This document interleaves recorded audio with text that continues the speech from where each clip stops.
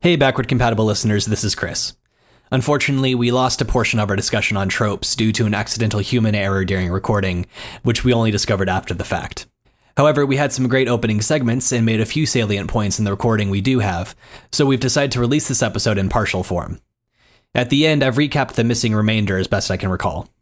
We apologize for the error, but hope you will nevertheless enjoy this truncated edition of the podcast. So it's a success story, even though he failed. This week on Backward Compatible, Jim, Doc, and Chris discuss the modern connotation of tropes and flip the script on why and how they can be valuable. Plus, Doki Doki Literature Club, Dialect, graphics card price hikes, and more. The Backward-Compatible.com podcast starts right now.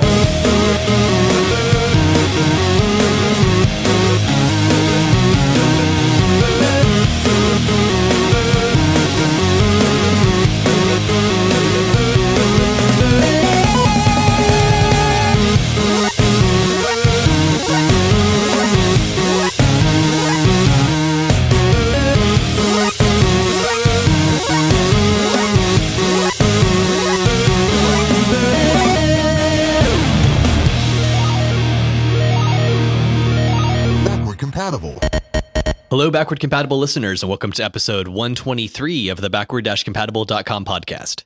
Games and new media with a splash of academia. As always, I'm Chris, and I'm joined today by Jim. Hey, everybody. And we're joined by Doc. Hi. You know, we haven't had a sequential episode since episode 12, and we won't again until episode 1234. Just saying. All right. And today's meaty topic is something we're calling, is it really a trope? We've been seeing some interesting stuff and kind of a tendency in certain criticism to dismiss something kind of offhandedly for having tropes. And so we want to explore a little bit of what do tropes really mean? Is something inherently bad if it contains tropes? And kind of the usefulness of tropes, or like when the abuse of them might actually become problematic. So I think this will be a good conversation, not just for games, but for media in general. But first, we have some opening segments for you, including the Button Mosh. Get ready for the Button Mosh, where the crew jumps in on the video games they've been rocking lately. So you guys might recall that on a previous episode, I think it was one of our Halloween specials, I sort of mentioned how I had never really experienced a game that made me actually afraid. You can kind of like, put yourself in the character's shoes in a way, but like I never really felt that particular sense of dread or anxiety or anything like that playing a game. Well, I found the game that did that, and that I actually had a hard time bringing myself to finish it at one point. Doki Doki Literature Club has been... Yeah, that just screams terrifying. It does, and especially when you look at the title art, it's like very, pink and these cute, anime girls. The thing about this game, and I'm sure anyone listening to this is probably going to have heard at least something about it, so I don't think it's a spoiler to say that it starts off looking like a very sort of standard, generic visual novel where you're kind of like this high school guy who ends up with a club full of these cute girls and one of them falls in love with you at some point. But then it takes a turn for horror. Now, is this one of those Japanese games that you play with the lights off? You can, if you want. I didn't. Although when I did first play it, like actually, Resident Evil, right? Yeah, that's what I meant. When I did first play it, actually, I basically pulled the 24-hour crunch. I pulled like an all-nighter in which I got just like a 2-hour nap to get Roll With It published.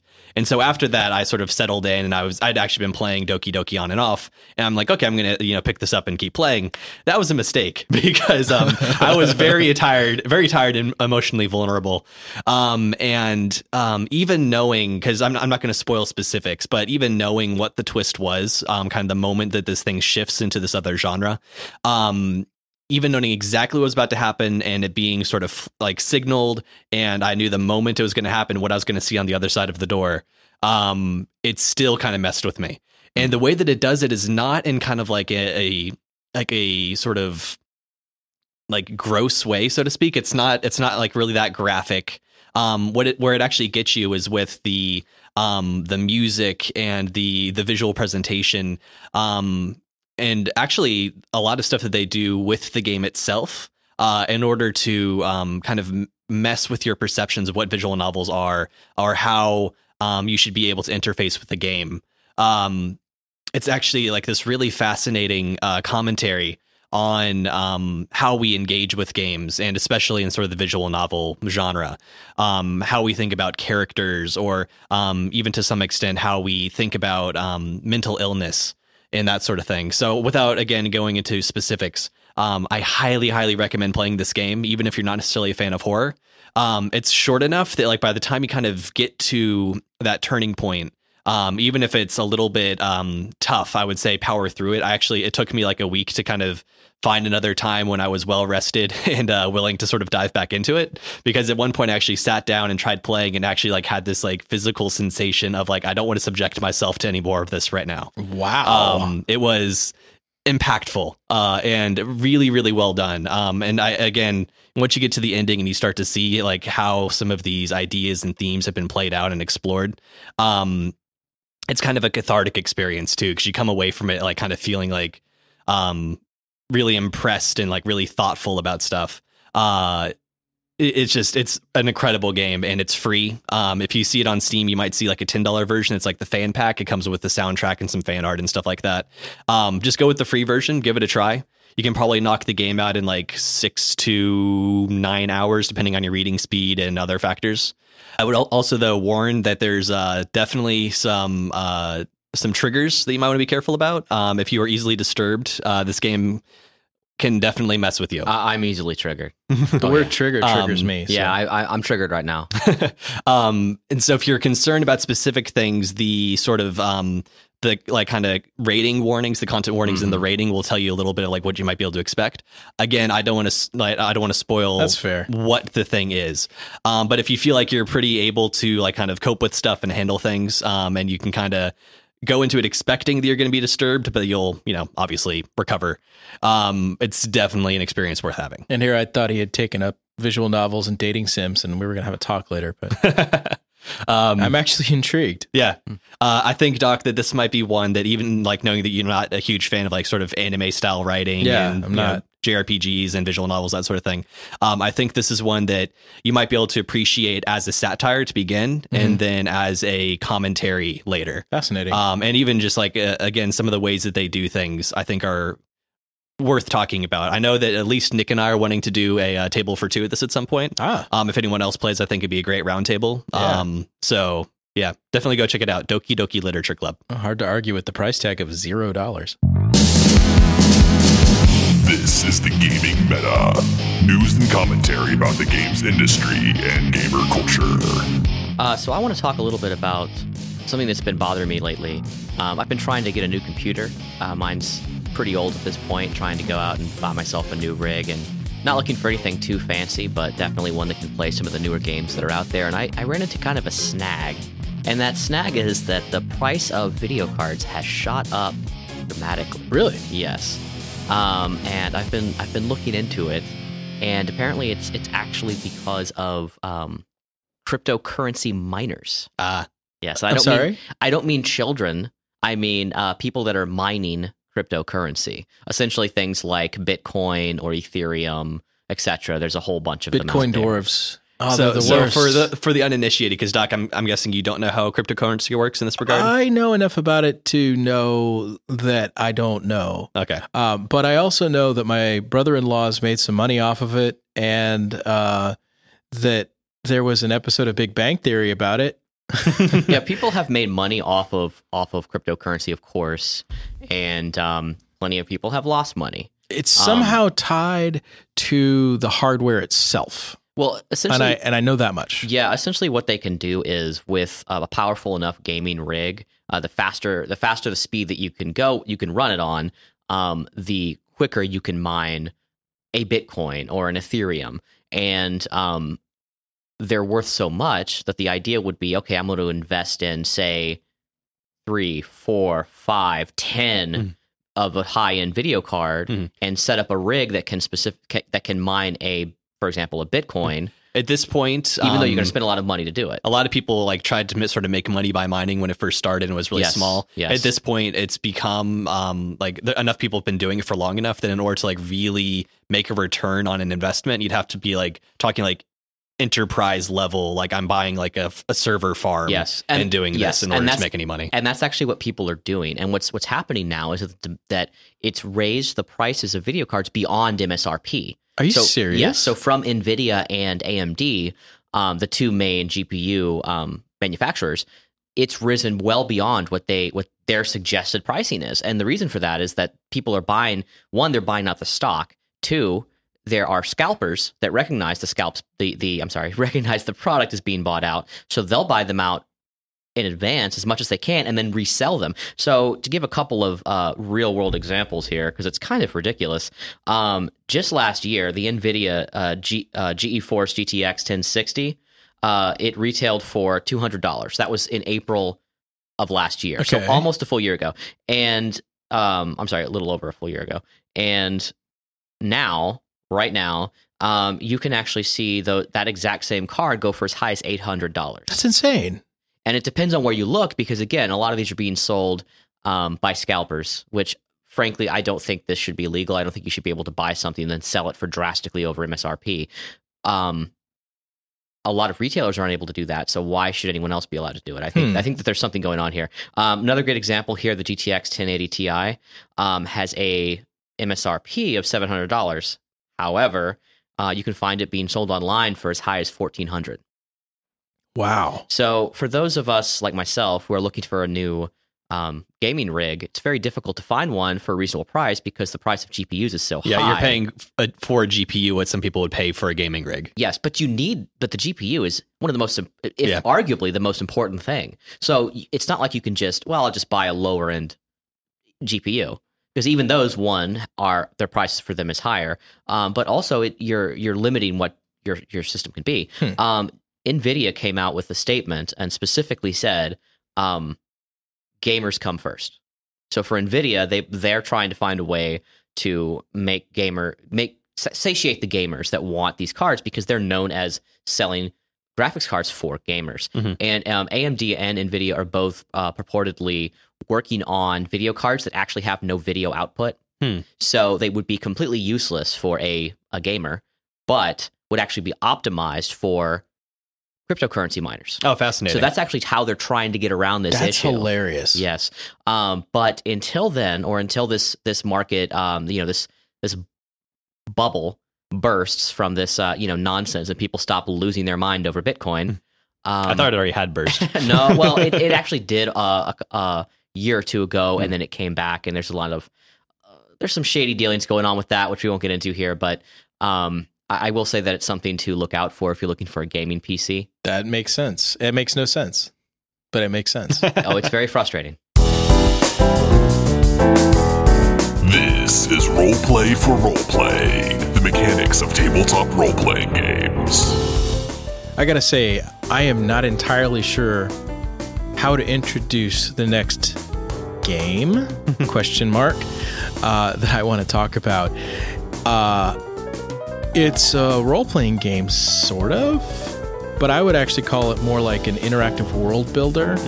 I'd say story game kind of sums it up. Okay, story game. Maybe a little broad, but I'll take it. It's called Dialect, and it's by a company called Thorny Games, which, as I understand, is made up of linguists, right?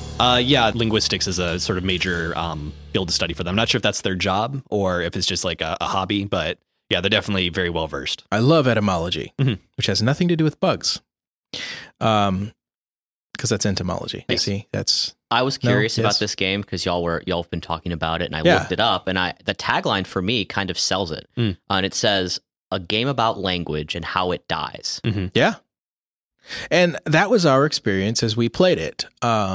So short pitch, it's basically a game where the players come together and they're members of what's called an isolation. This is a group of people that is in either by choice or by necessity kind of cut off from the outside world.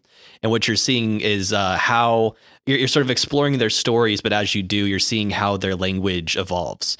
They come up with terms based on kind of like how they need to communicate or sort of concepts that are unique to them. And then you start to see eventually how the isolation, like you kind of go into it with the conceit that the isolation is going to end at some point.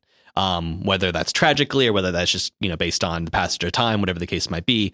But you kind of go into it knowing we're going to see a dialect sort of develop and then sort of become obsolete again because nobody's speaking it anymore. Yeah, well said. What I think is interesting about it is that the story almost feels like a little patchwork quilt of tiny stories, and you end up with this sort of emergent tapestry of a culture instead of it being about a specific character. Yeah.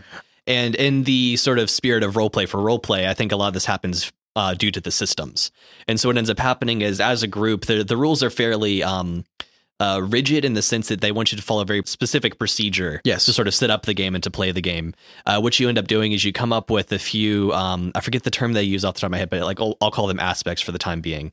3 major aspects of your community, and kind of like key values, if you will, that define your community, whether or not your character sort of agrees with it, disagrees with it, whatever their relationship is with it.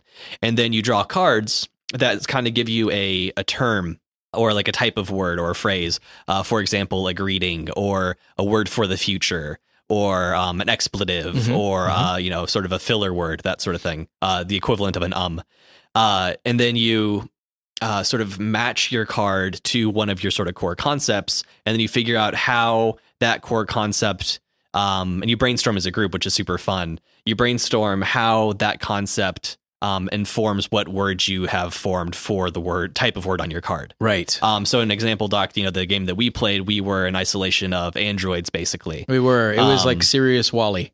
Yeah, Serious Wally with humanoid androids. Yeah, we were anthropomorphic. It was a lot of fun. And basically our job was to make Earth habitable again for the whole of humanity that sort of had an exodus from Earth due to one reason or another. And so, for example, our filler word came about. We had kind of like a discussion about like what would be our filler word.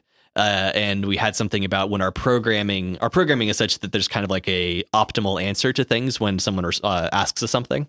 And so whenever we have more processing that we have to do because we come up with like our own ideas or we have a different idea than what we're maybe supposed to have, we have to kind of like process that longer. And so we came up with just a sound, like just a white noise that sort of comes out of our vocal units, as you will, in order to... I'm a learning computer.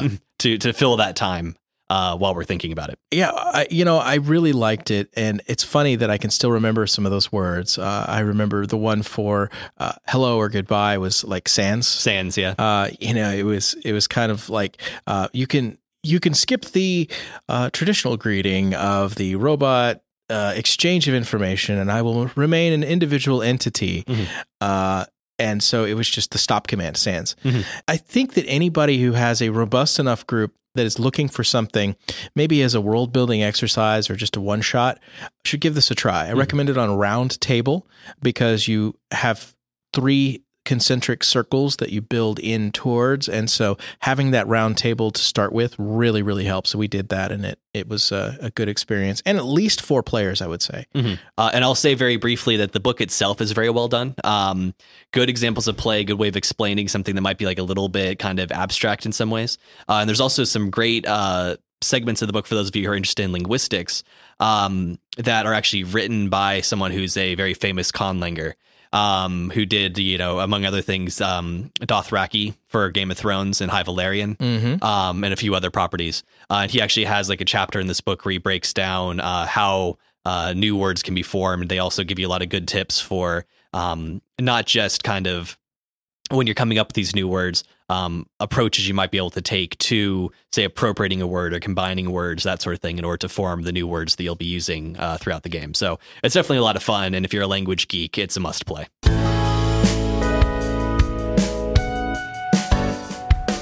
This is Inbox, where the crew responds to listener questions, comments, and letters to the editor. To join the discussion, email inbox at backward-compatible.com. So this is a comment from Nathan.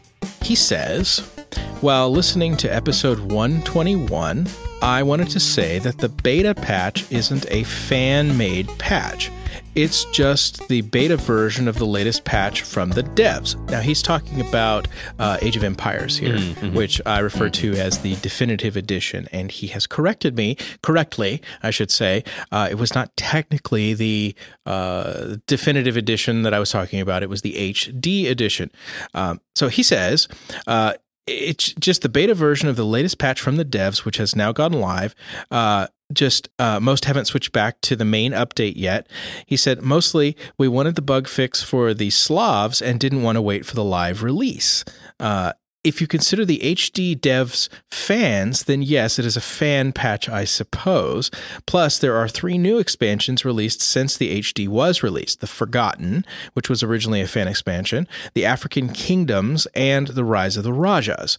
So he's absolutely right. I did my homework and I realized that I had not actually been playing the definitive edition because it's not out yet. I've been playing the HD edition, and then what they're going to do is compile all of that together after a little bit more, let's call it iterative play, and there will be a definitive edition eventually. And I think during that same episode, I also mentioned that they're going to be releasing the original Age of Empires, AoE 1, and doing the same kind of a process with it, at which point they will eventually come out with a definitive edition for that too. I think this is neat, not just as a fan of AoE, but also in the way that they're doing it, by throwing it out to the fans, to the players, and saying, hey guys, work with us as we clean this old game up, make it great again. And that got political, sorry. And then over the course of a couple of months, we're going to come out with what we will call the definitive edition.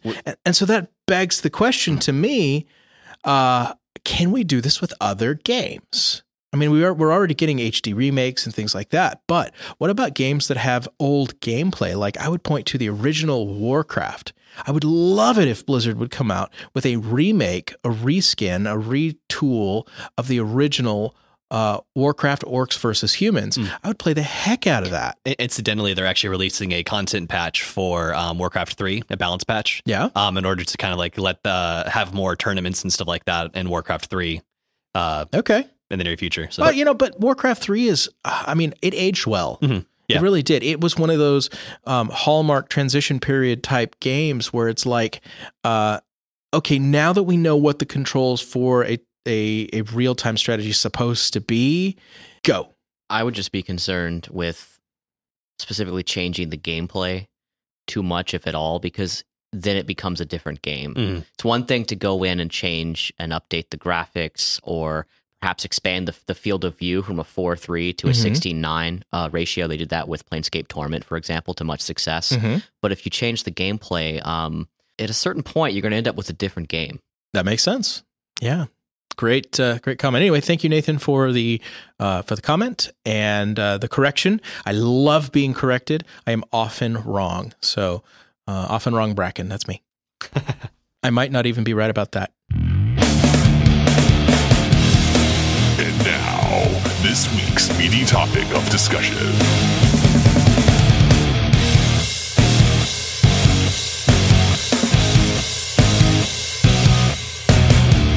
Gentlemen, what is a trope? Actually, that's something I wanted to make sure that you defined for us going into our meaty topic, because it has more than one meaning, really. And there's kind of the literary meaning, the actual true meaning of what a trope is, which is essentially just a narrative device, a literary device. Something like, say, irony is a trope. But what I got from when you proposed this topic was, that's not what we're talking about. We're talking about motifs, repeated elements inside of different stories that we recognize instantly. And that tend to exist, kind of to your point, across stories. So. Across stories, exactly. So that's different. So, and that is more of a broader view of trope, right? And so I assumed that's what we were going to be talking about in this episode. Is that correct? Yes. Okay. Now, I will give you a little bit of a historical, we've been talking about etymology here, so sure. A little bit of historical fun fact. Trope is actually a word or phrase interpolated as an embellishment in the sung parts of certain medieval liturgies. That's where it comes from. It is a medieval word, which means, let's call it overacting during the the monastic chant. It's like, Brother Patrick, would you please be a little less trope with your singing to the Lord? Thank you. Right? So, okay. Oh, I thought where you were going with it was the constant repetition in monastic chants. Like they would say something, and then right after it, they would have a phrase, and then they would say something else and repeat that same phrase. No, it's like instead of going you go right? You add in extra. It's like jazz, man. You go with the flow. You feel it. Right. And that's kind of where that comes from originally. Now, nowadays, when we say trope, we're not talking about that, but it's fun to see where words come from. What we're talking about in the idea of a trope is, that is so overdone. I want something new and original. I saw that ending coming from a mile away. So you're talking about a cliche is what it sounds like. It sounds like it. Yeah, that'd be a good, I think, look up in the thesaurus. I think you might find trope and cliche on the same line. Although cliche certainly has a negative connotation to trope it. Trope does too. It does and it doesn't. But I think that's the point of this discussion that I want to have today, is that are our tropes, if that's even the right word, are tropes really just bad, overdone cliches, or are they in fact something closer to an archetype, which is a shortcut way of us getting to the meaning quickly so that we can tell our story? Spoiler, I think our answer is it's the latter if done correctly. The latter if done. Well, we're done here.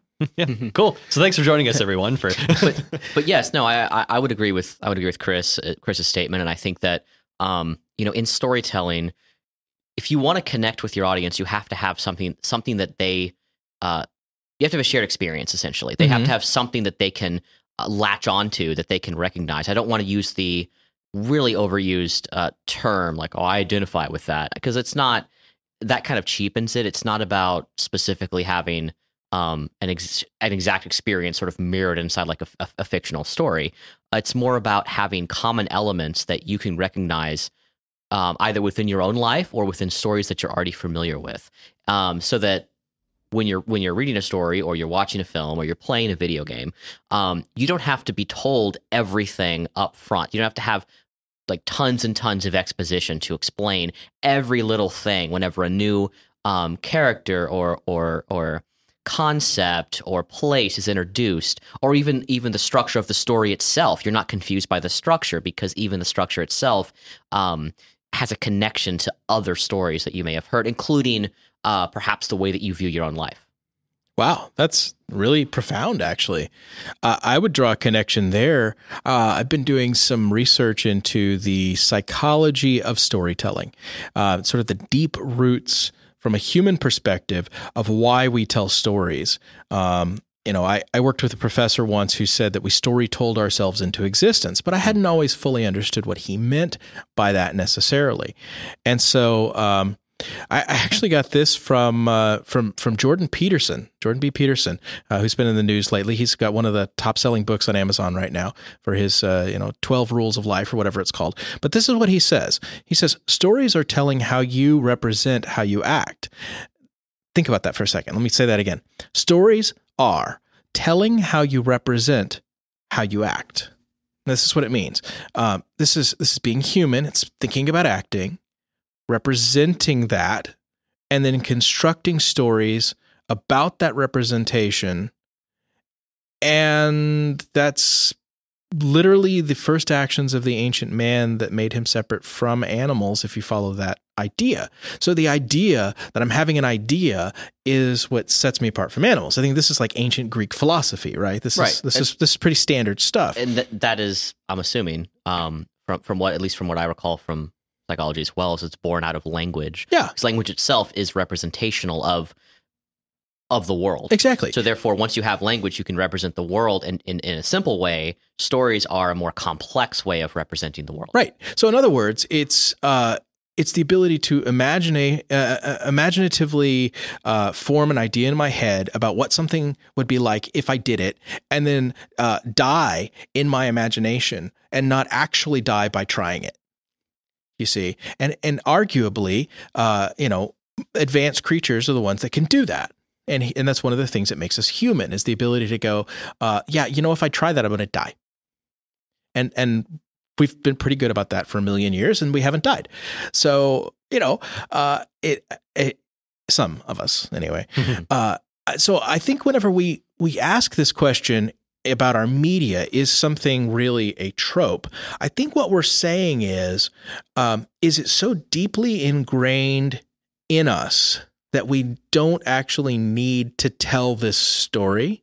Is it so automatic that we don't actually need this element?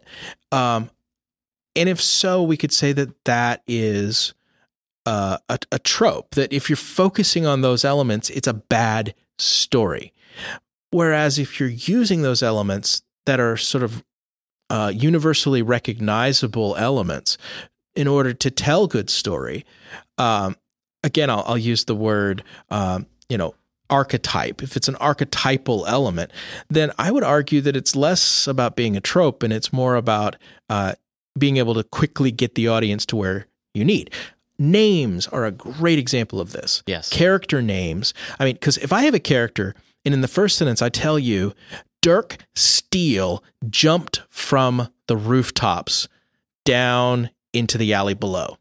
It sounds like a pulpy adventure story. Already, you're there because of the name I chose and the setting, right? There's baggage that comes along with that. Now, maybe Dirk Steele is struggling with his relationship with his mother, and maybe that's what the story is really about. And that's an interesting story because I go there within a couple of paragraphs, but that's not where you start at. And it becomes interesting because of that. Is that a trope? Yes. Okay. I would say so. Is that a bad thing? No, well, you haven't really given us enough about your story to know for sure. Well, that's because I'm making it up on the spot. Right. I would say not necessarily. And the thing that you were talking about, I mean, that's the way I think of tropes, is it's just a way for the storyteller to populate the world and make it, as rich as they can. And then the story itself, what makes a good story, it's not going to be about the fact that those tropes exist. It's just the tropes fill in those gaps so that you can focus on whatever the story might be, right? Yeah. So, for example, Rocky, the original Rocky, it's one of my favorite films of all time, and it's full. Yes, it's full of tropes and it's full of archetypes and it's full of these repeated motifs that we see in a whole bunch of stories about. It's a tale of an underdog. It's the story of an underdog, and it's about a down and out boxer who never really got a shot, and so it connects not just with we recognize the story, but it connects with people because everyone has that or not everyone, but a lot of people have that, I could have done this, but I went this other way, or I thought I had potential in this, but I didn't quite do it. It's that kind of that feeling that is invoked, and even if you haven't experienced that yourself, someone who has. So it's a common aspect of humanity that you can connect with, right? Yeah. But the story itself, even though that's like the underlining, that's what kind of props the story up. That's what connects you and draws you and attaches you to it. But the story is really about this one, person, Rocky, and his personal journey, and his successes. Which, spoiler for those who have not seen the film, he doesn't win at the end in terms of the actual boxing match, and that's why it's a good story, right? But he wins on a personal level. Yes, it changes his life. This whole experience changes his life.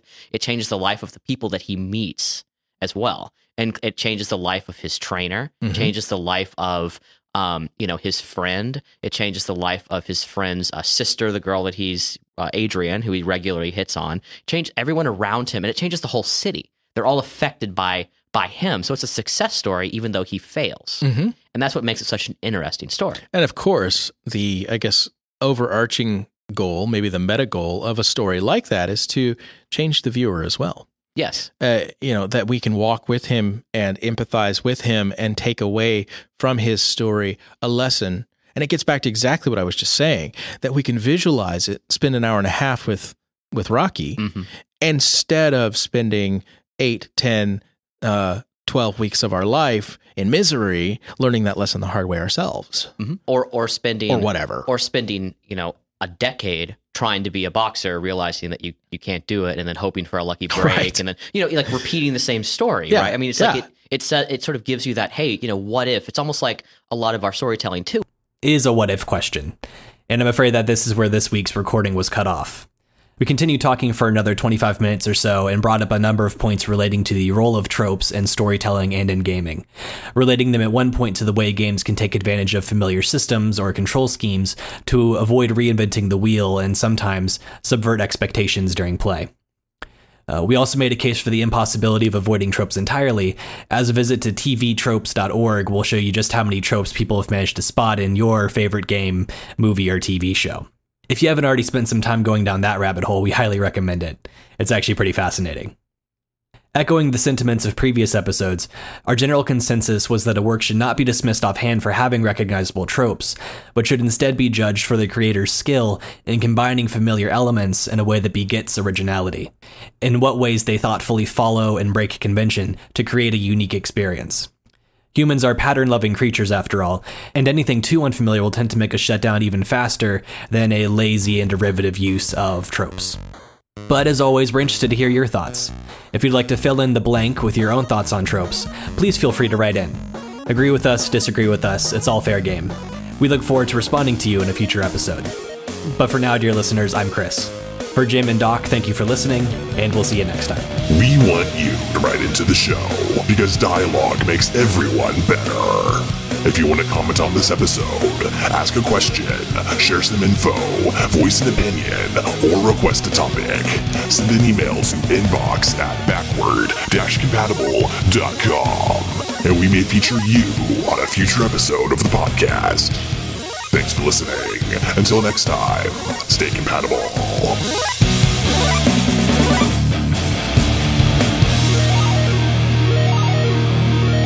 Backward-Compatible.